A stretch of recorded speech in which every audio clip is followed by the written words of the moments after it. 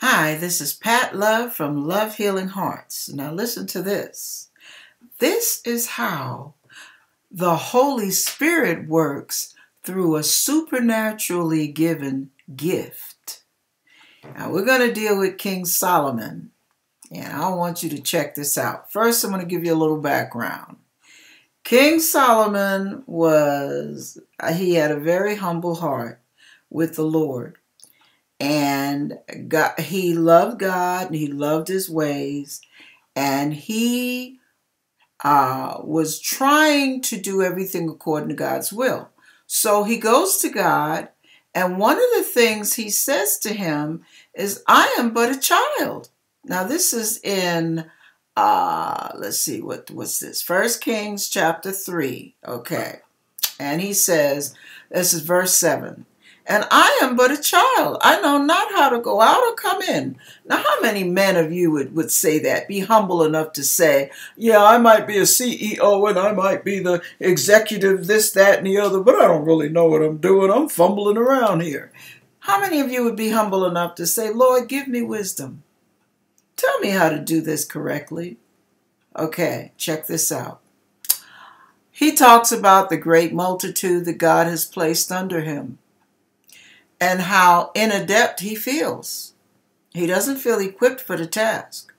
So, what does God do? He says, ask me what you would like me to do for you. That's a blank check right there, y'all. Now, you and I would have come up with a mile-long list, wouldn't we? Oh, yeah, you know you would. You feel like, baby, I just hit the lotto. Yeah. Well, this is what he asked for. He says, and this is what I love. I love people with this kind of heart. He asked God to give him discernment to judge between good and bad in verse 9. Okay? He wanted to be able to judge God's people. What he said really pleased God. All right? And God added to what he asked for riches and honor above anyone else before or after him. Now, of course, right after that, he wakes up from a dream. And after he does whatever he's got to do between him and the Lord, the next thing that happens is, starting at verse 16, then came there 2 women. I mean, he hadn't gotten the words out of his mouth good, and bam, here comes an opportunity. Yeah, okay. Here comes 2 women, verse 16, that were harlots they came unto the king, and stood before him. And the one woman, I'm going to paraphrase so we can get through this.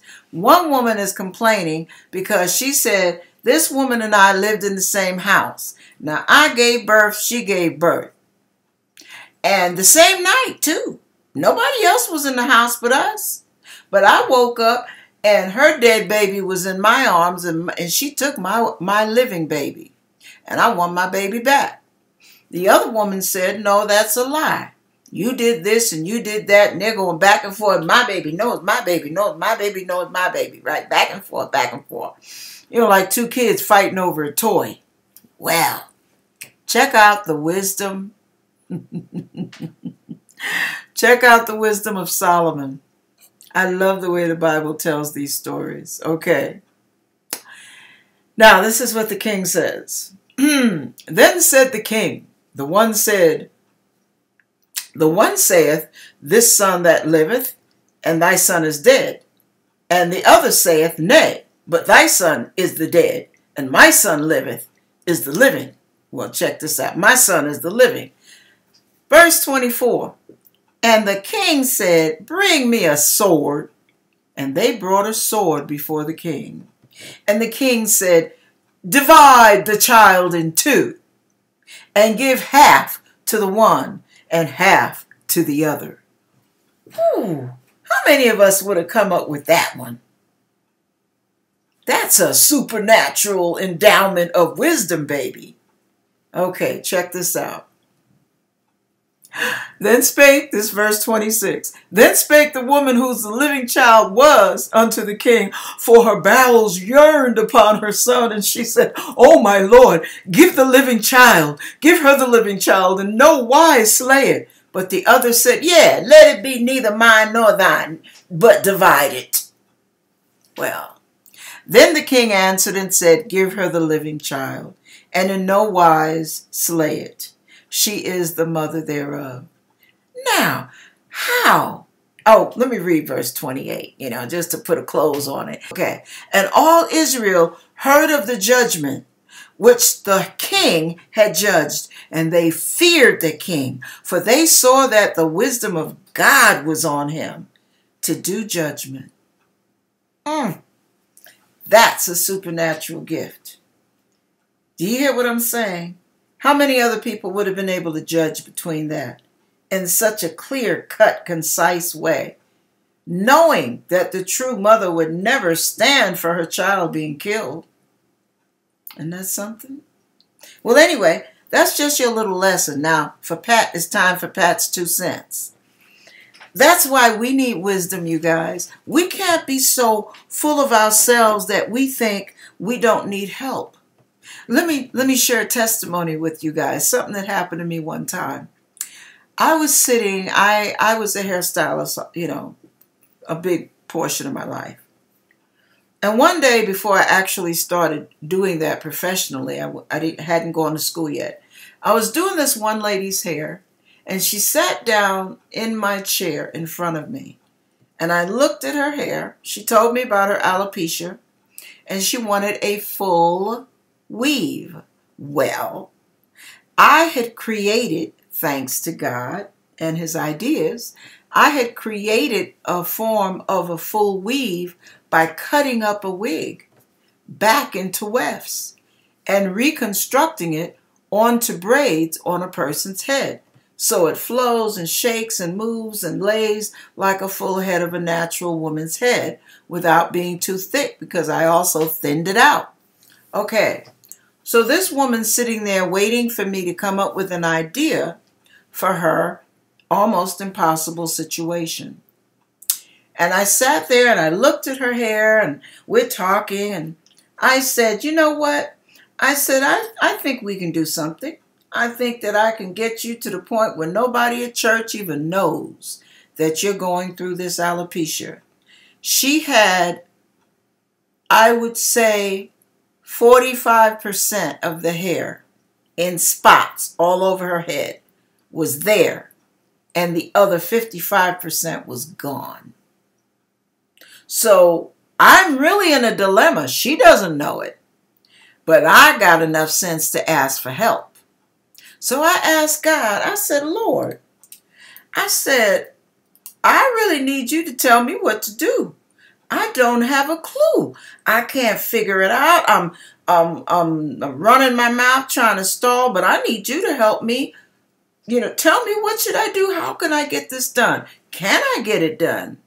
And you know what? As soon as I said that prayer and asked God for his help, I'm going to show you a piece of paper here. This is a piece of paper, right? And you see the layout and all of that is all neatly and well organized. Whoever did this did a good job.